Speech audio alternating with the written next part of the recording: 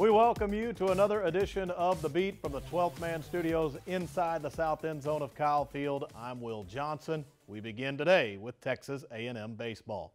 Entering the weekend, they were one game behind Mississippi State for first place in the SEC West. And they visited the land of the left field lounge over the 3 days, Friday, Saturday, and Sunday, trying to get right back on top of the division standings. One of the great venues in the game played host to the Aggies. It was a top 10 matchup, A&M and the Bulldogs. Friday night, Brigham Hill was unfazed by the environment. He threw 6 2/3, allowing just 2 runs. He got help defensively from J.B. Moss, who robbed this would-be home run early in the contest. A&M got a 4th inning homer from Hunter Melton. He had 3 hits in this one, and the Aggies led 4-3 entering the 9th. They break it open in their final at-bat. Nick Banks, opposite field, a grand slam. He went 3 for 5. The Aggies score 6 in the 9th. They win 10-3 to start the series. Saturday, A&M gets 5 runs in the 3rd, helped by a big triple off the bat of Joel Davis. The Aggies are up 7-2 at one point, but the Bulldogs bark back. They start to tack on runs. They're down 7-6 in the bottom of 6. They've got 2 on and nobody out. State is primed to stake themselves to the lead. But Mark Ecker collars them. He enters the jam, gets 3 straight outs. He throws 4 scoreless and hitless innings. All this on the road in front of 15,078 fans, the second largest on-campus NCAA baseball crowd in history. Ecker rises above it and closes out Mississippi State. A&M wins 10-6 to claim the series. Sunday, looking for the sweep, the Aggies were up 4-1, then lost the lead, but they took it right back with 4 runs in the 8th. Hunter Melton delivered a clutch extra base hit that scored 2 of those. In the 9th, Nick Banks a double that scores a couple more. Banks had 3 more hits in the finale. He was named the SEC's Player of the Week. A&M beats Mississippi State 10-5 on Sunday. They sweep the series on the road, one of the most impressive displays in college baseball over the weekend.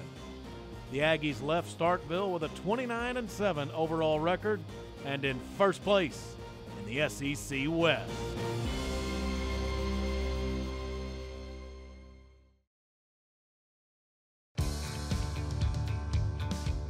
Texas A&M baseball this past weekend, they go to Starkville. They get the sweep of the Mississippi State Bulldogs in front of some large crowds at Duty Noble Field. And right here on The Beat, we are joined by the Aggies head coach, Rob Childress. He and A&M will welcome Alabama this weekend. Coach, looking back at the weekend, it was just terrific. You scored 10 runs in each of the games. Is it almost fun watching your offense go at it like that, swinging the bats the way they were? It's a lot of fun. I mean, and it has been for the last couple of weeks and for the most part all year long. And when you look at our lineup that's posted on the video board before the game, when you've got 9 guys hitting over 300, you know you're going to have a chance in every inning to set something up and get a couple of big hits, you know, to score some runs. But, you know, Coach Bolt, Coach Sealing, Coach Carlson have done an amazing job with an older group of hitters. And, you know, they know every guy in the lineup doesn't have to have a great day for us to be productive offensively. It's just about passing it to the next guy and them being a piece of a great lineup. Mm-hmm.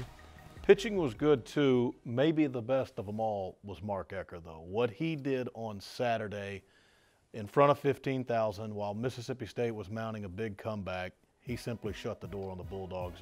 Very impressive. He really was. You know, Jace Vines had a solid start for us. We felt like we needed to go to the bullpen there in the 6th inning, and, you know, real quick, it almost got away from us. And Mark came in and with runners at first and second in a tie game and no outs and got a strikeout, a pop-up, and a strikeout, and goes 4 shutout innings for us, and we were able to pull away from them late. But Mark was a true hero on that Saturday. It was extremely loud, like you said, 15,000 people there. And, you know, for Mark to quiet the crowd like he did was very, very impressive. And in situations like that, as a coach, it doesn't matter if you're 4 games into the year or 40. You're trying to find out things about your team always, leaving no stone unturned. 15,000, hostile environment, Mississippi State's mounting that comeback. is that when you learn some things about your squad? Well, you do, and we went on the road to Florida a few weeks ago and didn't play well. I felt like we learned a lot about our team at that weekend as well, and I made the comment early, I hope that weekend it's not going to define us, but I came back to our team, I said, I hope it does define us and that we learn something from this weekend, because if we don't, we're not going to do what we're capable of doing or what we want to do. And, coming back from that weekend, I felt like we learned what it takes to win on the road, and our players, our team learned what it takes to win on the road. It's extremely hard to win on the road in this league, and the Florida series ended up being a benefit to us this past weekend in Starkville. Mm-hmm. Also, going back to the offense here, you guys made a little bit of a switch with Nick Banks and Ryan Burke. Most of the season you'd seen Ryan in the 2-hole, Nick at 5. Well, they essentially flip-flop. Seems like that's a solid move that has paid off for you guys. Well, for both of them, and Nick had a great weekend for us and started to swing the bat like he's capable of, and he's done a great job getting on base, and Ryan Burke's done a great job with runners in scoring position. It seemed like the logical move, and it's certainly paid off for us here the last couple of weeks. Yeah, and just this team as a whole, chemistry-wise, it seems like a fun group to be around, and we keep going back to this hostile environment at Mississippi State. They seem steady. Things don't bother them a whole lot, even if they're in that kind of venue. Well, we've got an older group, and they've been through the battles in this league, and they understand, what they've got to do. And this weekend was about as hostile as you could ask for, but it was somewhat comforting as well. I mean, there's a lot of maroon in the stands, very similar stadium to what Olsen Field was, back in the day, and so our guys were comfortable, and I felt like we competed for 27 innings as hard as we could compete. And Alabama comes in this weekend. And with them, we're at the midway pole of SEC play, and I think when you go through the last half of it, there will be postseason talk with a lot of teams, Alabama being one of them. It's kind of easy to say that you'll get the Crimson Tide's best shot at Olsen Field at Bluebell Park this weekend. Well, we will, and one thing that they're going to bring to the field every day is great pitching. I mean, they've got a solid rotation, an outstanding bullpen, and we're going to have to go match them on the mound. Our opportunity is going to be limited from an offensive standpoint, and, for us on the mound, we're going to have to make Alabama earn everything that they get. I say that every week, but, Alabama's not going to overwhelm you offensively, but if you set up some innings for them, they've got a chance to score some runs, and, they're going to make it stand up with their pitching. They're very, very good on the mound. All right, we certainly appreciate your time. Congratulations on a good weekend. Good luck against the Crimson Tide. Thanks, Will. Rob Childress right here on the beat, Texas A&M and Alabama, Friday, Saturday, and Sunday from Olsen Field at Bluebell Park.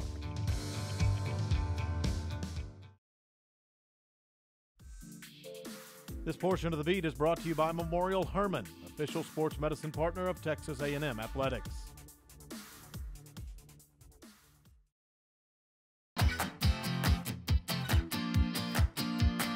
Welcome back to 12th Man Studios inside the south end zone of Kyle Field.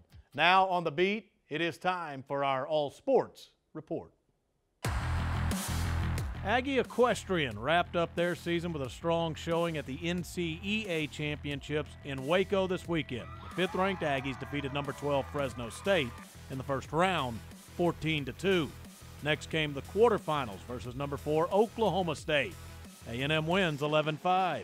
In the semifinals versus the top-ranked team in the country, Auburn, A&M fell 10-6. Auburn would go on to win the national championship.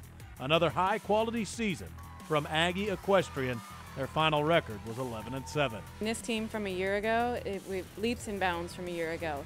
And I know I keep talking about this, but one of the main things was consistency. We had some very strong, for the entire year, some very strong, very consistent rides. So all that we can ask is for these kids to go out there and have the best rides that they can. And across the board, especially here for 3 solid meets that were very intense, we had some really consistent, very good rides. Men's golf in Sea Island, Georgia for their SEC championships. They notched their highest finish as a member of the league, garnering 2nd place, 3 shots behind the champion, Georgia. Individually, senior Andrew Lister and freshman Chandler Phillips both finished 2 over, tying for 5th place. Women's golf also competed in their SEC championships. They were 4th at the Greystone Country Club in Hoover, Alabama. The Aggies were conference champions last season. The women now look forward to May 5th through 7th when they host an NCAA regional at Traditions Club, their home course. Texas A&M softball hosted fourth-ranked Alabama this weekend. After losing the first two games, they got downright offensive to claim the final contest. The Aggies scored 9 runs in the second inning, hit 4 homers for the game, and run-ruled the Crimson Tide. The final, A&M 14, Bama 1.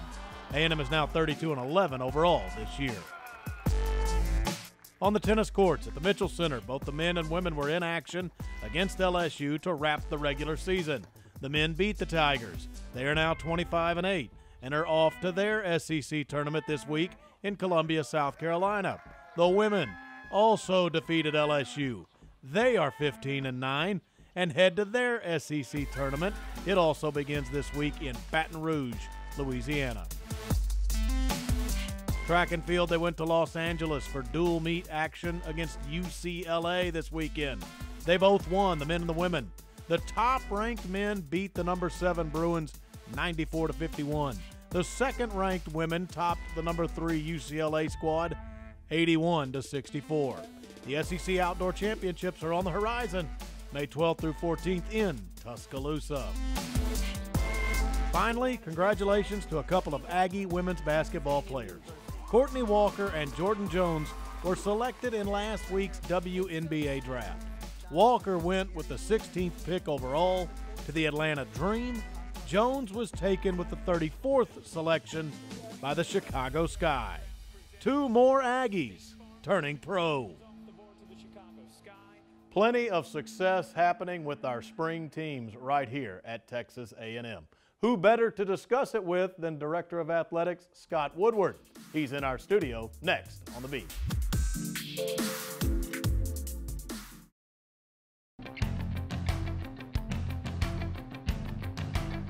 On January 8th, Texas A&M announced Scott Woodward as its new athletics director. He started the job in earnest in February, about 2 months in now, and we check in with Texas A&M's AD right here inside 12th Man Studios in the south end zone of Kyle Field. And Scott, it's been kind of a whirlwind tour for you since you began, I know, so thank you so much for the time. Oh, glad to be here. When we started off, one of the things you mentioned right away was your first task was to listen and to learn. You've gotten a little time to listen. Yeah. What have you learned about Texas A&M athletics? Well, the most important thing, and the question I get the most is that are there any surprises? And I can sit here and say that every surprise has been a pleasant surprise. There's nothing that's alarmed me or shocked me or something that I didn't know. So from that standpoint, it's really it's been a good thing. Mm-hmm. What we're coming off of recently as far as the Aggies, the basketball team just completed one of their best seasons ever. Billy Kennedy, you just gave him a contract extension. What did you see there that makes you feel so good about Billy Kennedy, what he's accomplished, and the future of Aggie basketball? Yeah, from day one, you just sense the genuineness and the goodness that represents everything that Aggie values are about. And not only that, he does it in a very good light as far as winning and losing. He's done something that's really special, getting to the Sweet 16. And for me, it was extending him for the hope of getting even further. And I think from what he's doing and how he's recruiting and how he's mentoring coaches that are getting head jobs to replacing them with great coaches is really an impressive thing. And I think Aggie fans are going to have a lot to cheer for in the future, and I think there's still a lot of upside to our basketball program.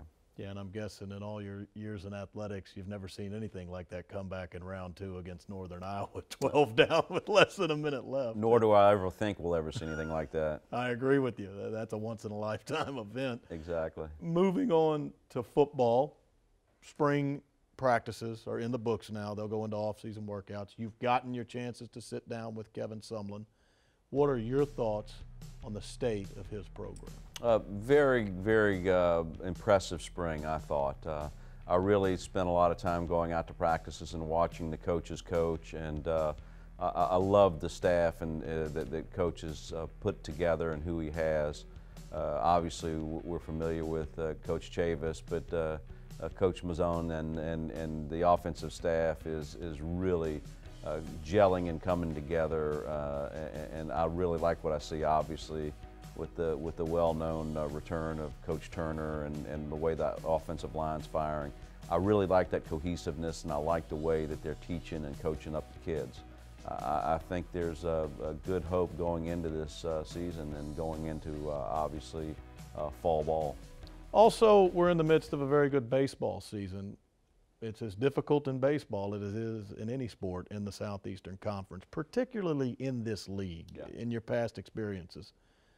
What importance is baseball to the SEC and the Aggies? Yeah, it's very much so. You know, you'll look at both baseball and softball, because I'm going to bring them up because we're so dominant as a conference. I think 6 out of the 10 teams are top 10 teams in the Southeastern Conference, and it's just quite impressive, and our fans care about it, and we have a great support and a great venue in Bluebell Park and how we do things. It's just really a fun part of our lure and how we do it, and it's becoming a more and more popular sport, and it is competitive as heck, and we'll have a interesting rest of the season to watch. But just have to remember that, you know, just like everything else, how you do and how you peak at the end is what matters, and so watch closely, and we'll see where we end up. Certainly, their stretch run in the postseason is right around the corner. And you mentioned softball. Sure. On your plate, facilities-wise,